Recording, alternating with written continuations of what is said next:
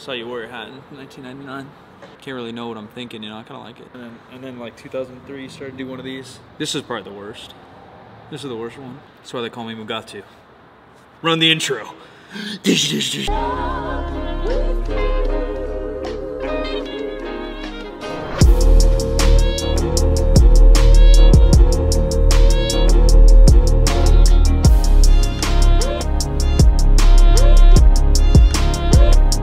Ladies and gentlemen, silentmikke, back with another video. Today, we ripped that room apart. So we're waiting on equipment to come in, which is the topic of the day. I'm gonna tell you the absolute best equipment to get jacked, to get strong, to open a gym or a home gym. And maybe we'll dig into the topic. We missed the clickbait. I think Brandon Campbell called a bunch of people saying why they're training at home or they won't train at home.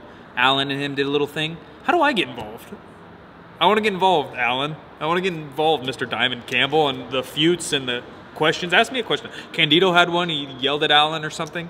I wanna yell at somebody. I wanna have a very polarizing opinion that then causes clicks and Reddit posts to then make all of you hate me. Even though you guys love those three guys, I'll be the bad guy.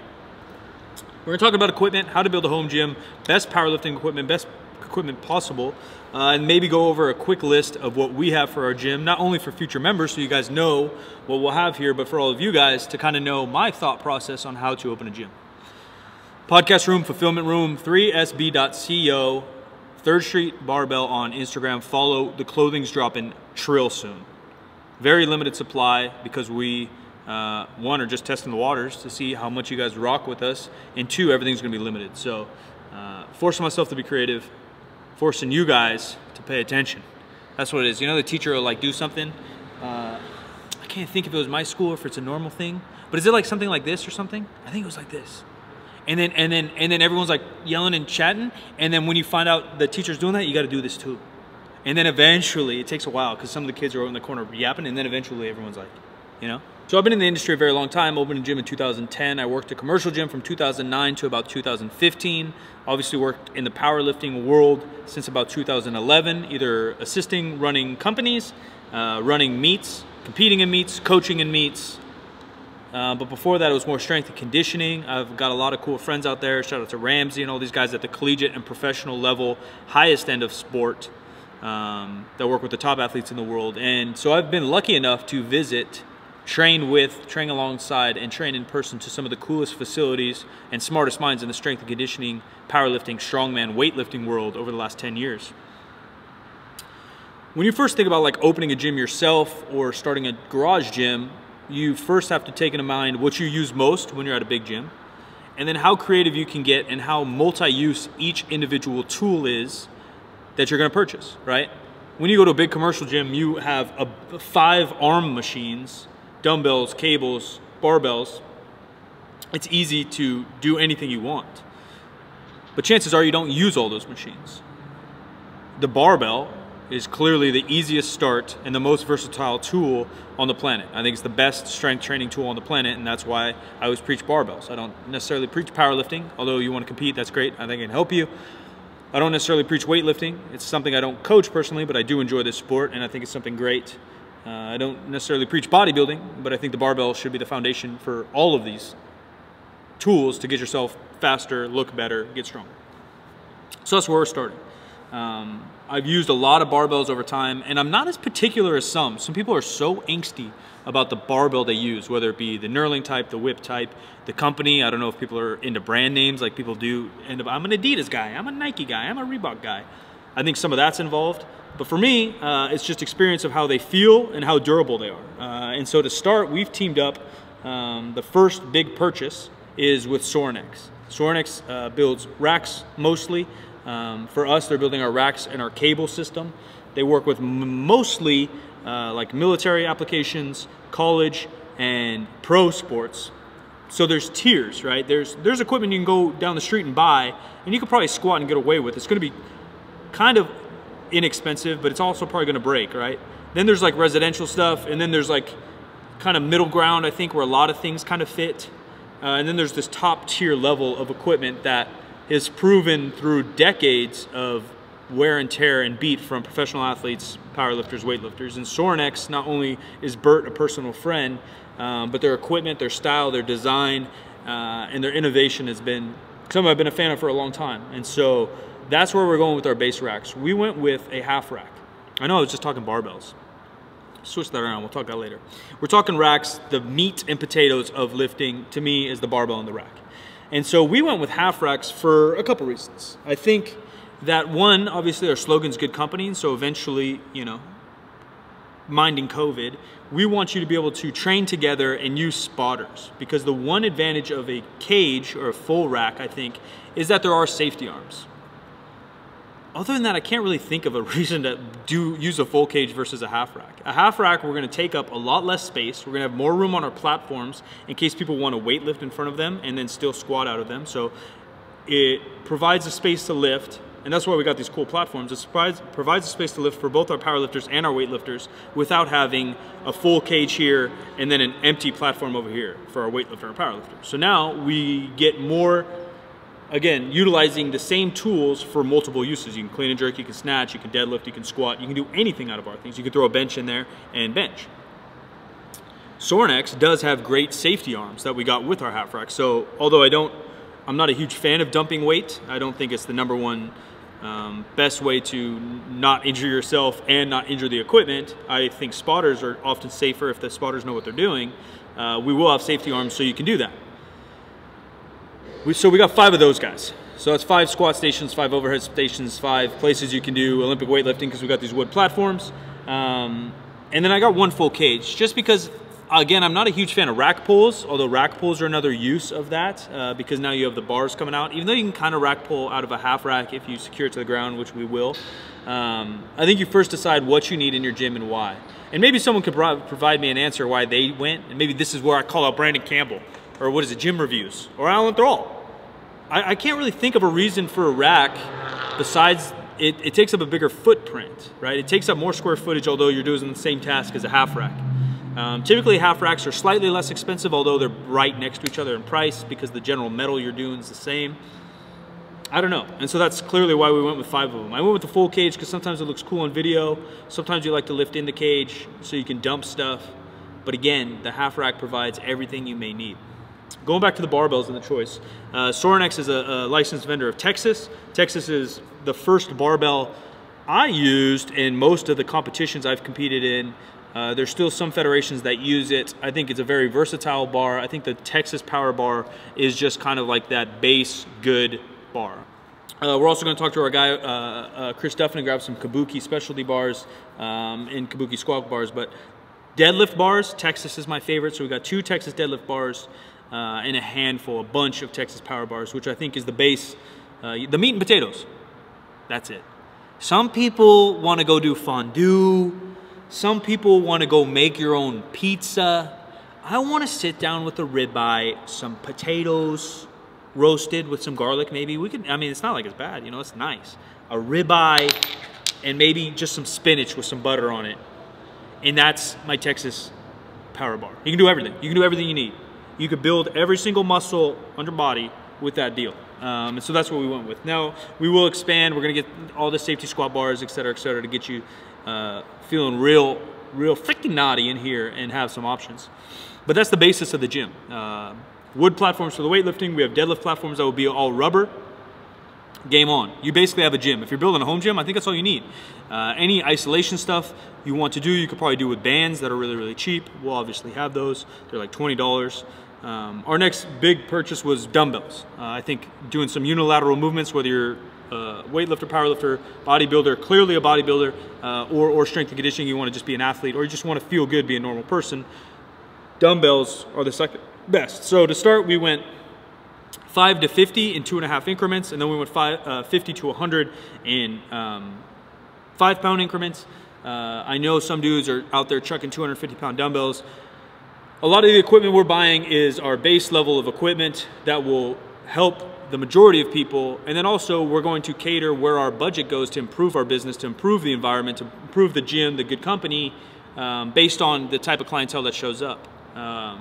I imagine we have competitive powerlifters. I imagine we have some competitive weightlifters. I imagine we have casual weightlifters and powerlifters, and I imagine we'll just have a lot of general population that just wants to squat, maybe catch a pump and get out. So we're going to slowly, the investment of the next equipment phase, which will be like 2021, will be based on who shows up and what our community wants.